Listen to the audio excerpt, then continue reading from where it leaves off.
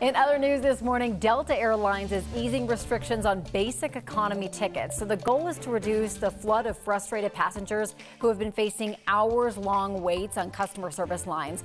Basic economy typically does not allow for itinerary changes, even for a change fee. Finally, there's a new luxury tequila on the market, and there's 24 karat gold on the bottle.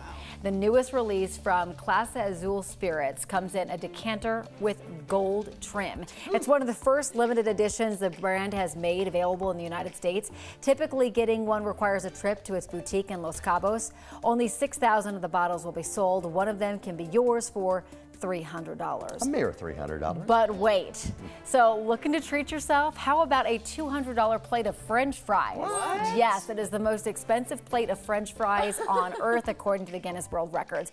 You can find it at Serendipity 3 on Manhattan's Upper East Side.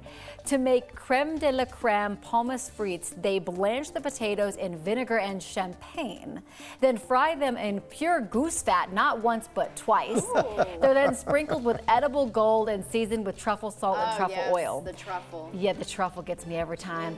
Serendipity 3 also boasts the world's most expensive hamburger at $295 and most expensive ice cream sundae at $1,000. Is that made of gold? I mean, kind of crazy, right? I see a theme at that store. Yes. Could you imagine ordering all three, though? Wow, quite the bill. Not gonna lie, those fries look pretty good. Amazing. Yes. Fried in goose fat twice? I'm in. I'm in on all the fat. I'll try it. Stops your heart just like that. All right, good stuff.